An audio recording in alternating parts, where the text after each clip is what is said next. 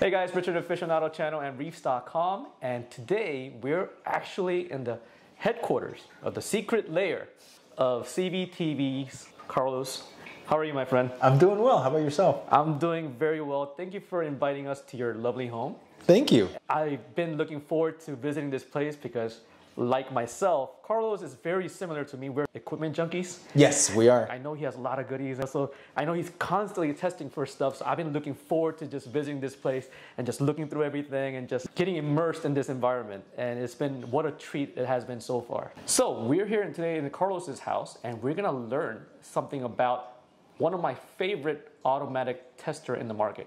In my honest opinion, I think it's one of the best ones out there. Is Focustronics Mastertronic. Yes. So Carlos, tell me a little bit about this machine overall for people that does not know about this machine. Okay, so for people that don't know this machine, actually, technically it's a machine that does testing of parameters. Sure. So it tests for calcium, magnesium, phosphates, iodine, nitrates, nitrites, and iron.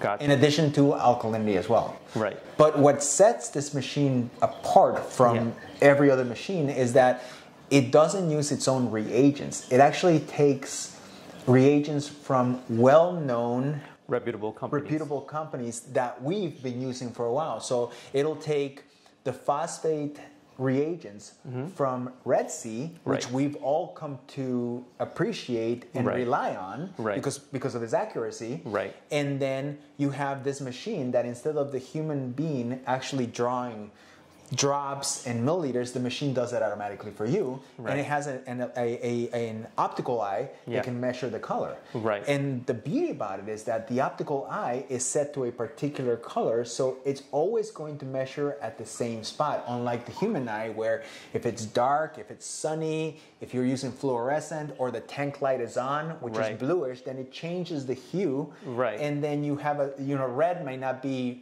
red today might be different. Red? Is this dark red or is it like a pinkish or what kind of hue of red is this? Exactly. It's like depending on the day, it's like, today's red is going to be different from tomorrow's red. It's almost like a fashion red. Every year is different. Right. I think you touched a very good point over here. Like you said, like for example, Red Sea that you just mentioned is a NIST certified test kit. Absolutely. Which is one of the highest standards that we could go. But only thing that could go wrong with that test, a lot of them is human error. Exactly. So, like we are supposed to add X amount of reagents and then we could be missing XML. You know what? Your kid's like pulling on your leg and says, Daddy, I want to go and play. Wait. It's like, and then you're like 4 or 5 drops. Okay, 5, whatever. Yeah. And then that throws out the test. Right. And then instead of going through try to judge what, what color it is, because, that's the actual value of our test results. Exactly. Having a numerical value, it's just a lifesaver. And then I think we spoke of this numerous times, and if it's easy, people will do it. Yes, absolutely. And there's nothing easier than just setting the schedule and then forget about it. And then I get a notification on my phone that tells me your phosphates are 0.09. Yeah. Besides you guys at the CoralView, I was actually one of the first ones to receive this unit in the United States. You actually got it before I did. Is that right? Yes, you did. Oh my goodness. I wanted to check out how accurate this machine was. And it was, funny thing was that I got a same sample, I pulled the water out, and at the same time I put the test, I sent it out to an ICP testing. Yes. And I take it to Triton. And the phosphate test that I did was actually pretty much on dot.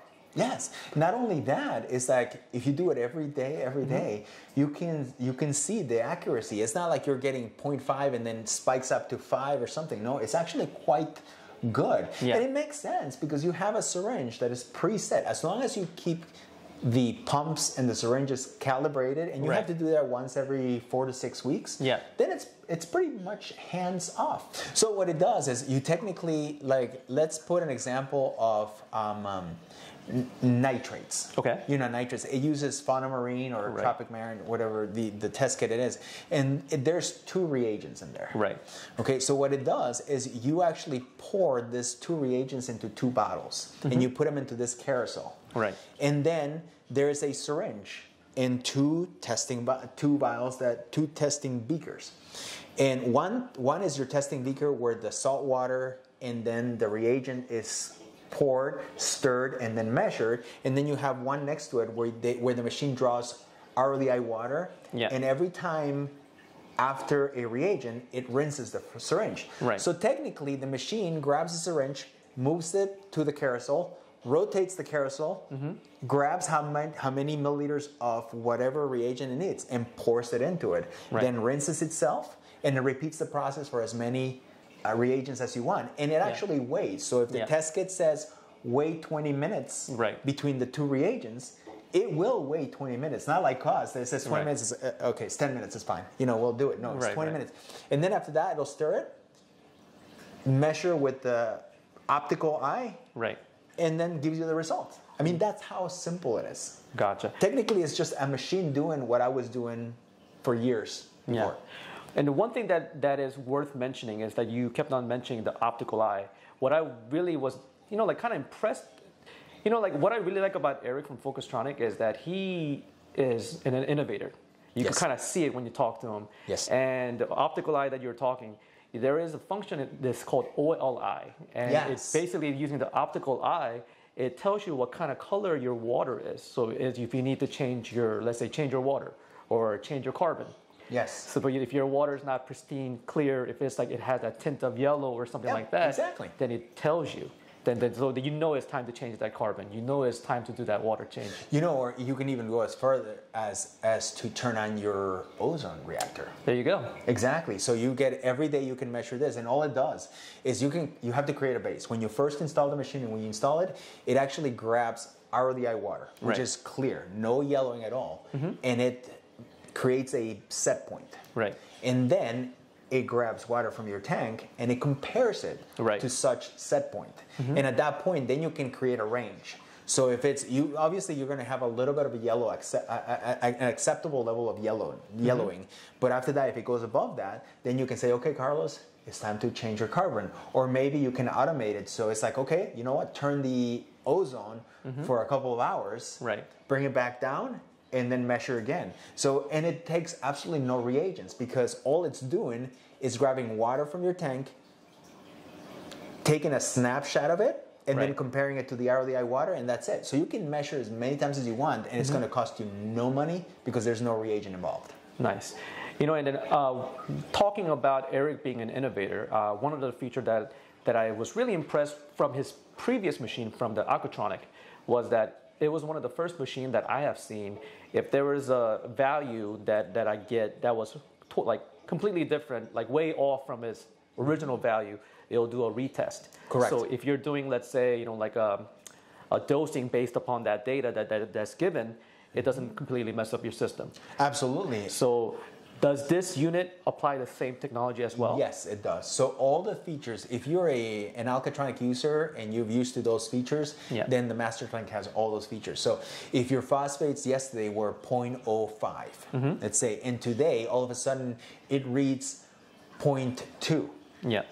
All of a sudden it's like, well, there's something wrong. There's too much of a gap. So let me go ahead and retest again. And if I come again and I test and it's 0.02, then it's okay. That is a perfectly good test. And that's what happens. But it could test again and it said, okay, the second time it wasn't that good. It was actually more close to what it was. And it happened. So you can, and the beauty about it is that you can actually turn that feature or you can turn it back off.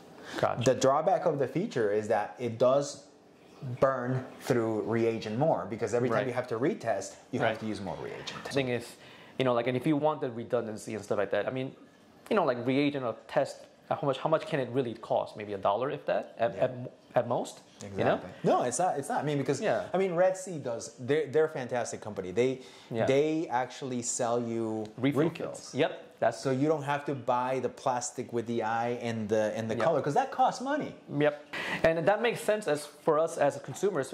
Actually, I just bought more reagents yesterday, and I was just comparing prices, and it was like, I think it was $49 as a full kit for the phosphate pro kit. And then if I were to buy as a refill kit, it was like only like $27, $29, something like that, around that range. And you can get it through Amazon. Right. So I mean, it was so cheap. Right.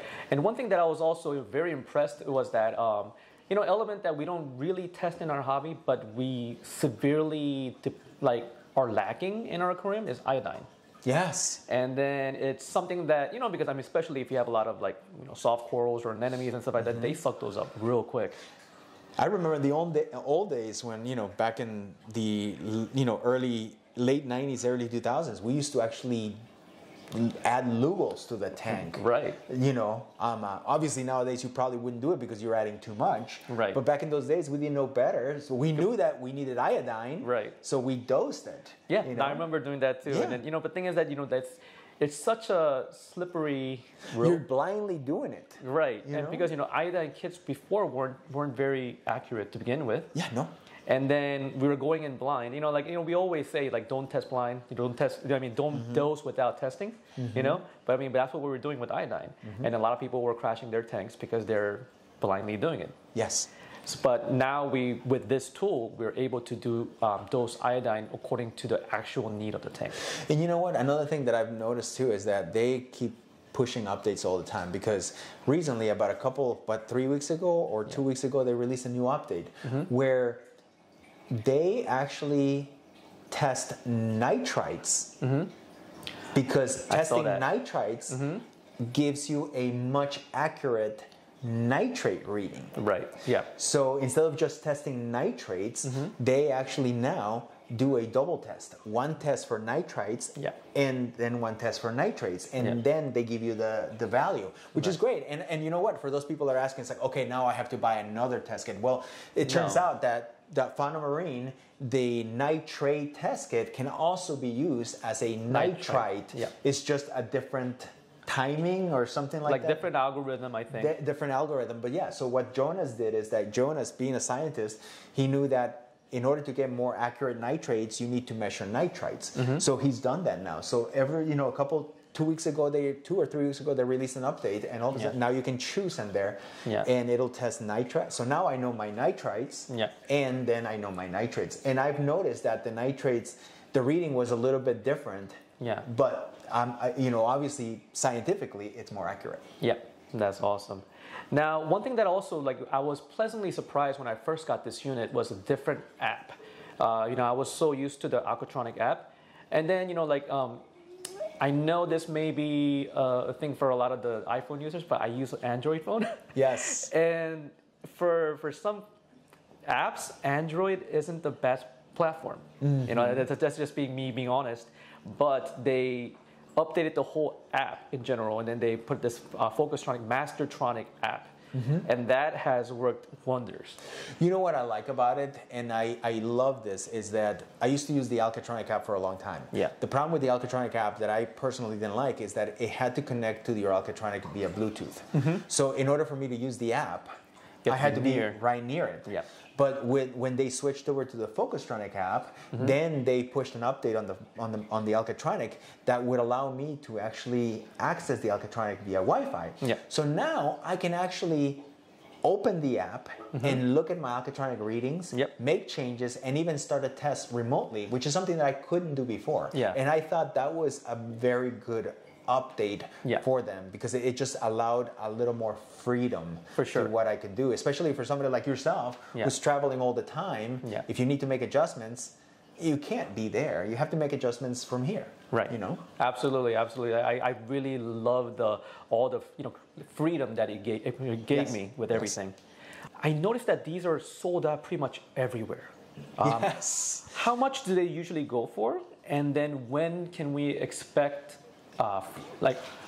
So how much does this unit cost, and when can we expect next batch to arrive to US? Okay, so usually, people ask me all the time, and it's like the Mastertronic is around $1,200, maybe $1,299. Don't quote me on that. You can go to coralview.com and look for it. That's when they give you the price. So please don't take my word for granted. Carlos said $1,200 because that's not it. So and then in terms of shipping arrivals, I can't tell you. But you know what?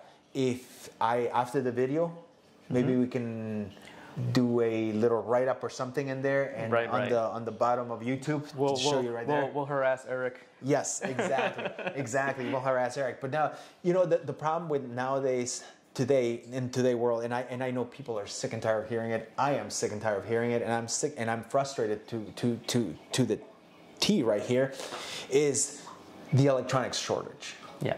It's like, we want to sell the product. Eric wants to sell the product, but Eric can't produce the units. He wants to produce the units, but you can't find the parts for it. Wow. And that's the big problem that every electronic company is dealing with. Yeah. And then if you're able to produce them, unfortunately, then you ship them, and then they get stuck in the port in out sea, waiting for a port to open so they can dock.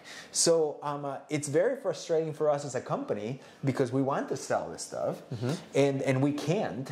Or if we get them from Eric, you know, we order 600 units, we only get 100. And please don't go to Eric and say, well, you should ship more to the U.S. because that's not fair. Because Eric is a worldwide company, right. So they have to be fair and ship to Europe, ship to Asia. So Eric has so many units, and then he spreads them out evenly. Yeah. So yes, everybody wants more, but they're only getting 100 or they're only getting 50. It is what it is. I think everybody just needs, we just need to be a little more patient, and then it'll catch up. You know, and I know, people don't want to hear that, especially right now with Christmas. Right. It's going to hit us big time. And if you Google shipping delays, I mean, you'll find. I'm pretty sure everybody is aware of from the left and the right. The one thing that we can all agree is that. There are shipping delays. Yeah. Delays. Shipping delays, and then the rise of the cost of the shipping. And, yeah. Just driving today, and you guys saw here in Chicago, it was $5 for a gallon of gas. Yeah. Yeah. I mean, now we're talking 5 gallons for a gallon of gas. That's getting close to what Europeans pay for gas. Yeah, I can't even imagine how much the petrol price is in Britain right now. I mean, exactly. I mean, the only reason why we get a break here in the United States is because of our buying power. Right. That's it. But a small country, I can't even imagine. Yeah. So again, I know people are sick of hearing it, but it's the honest. I want to be 100% transparent. It's like we want to sell it, but we just can't. Yeah. There are other products that we want to sell too, and we can't because we just don't have inventory. Because the manufacturer can't get it. Gotcha. All right, guys. So thanks for watching this video, this in-depth video of Mastertronic with one of the masters of these type of products himself, Carlos of CVTV. Carlos, thank you so much for having us here. No, thank you for coming over. And like I said before, you guys are more than welcome anytime you want. Thank you so much. And we will get back to you with more in-depth video with Carlos very, very soon. Have a good day, guys. Good day. Bye.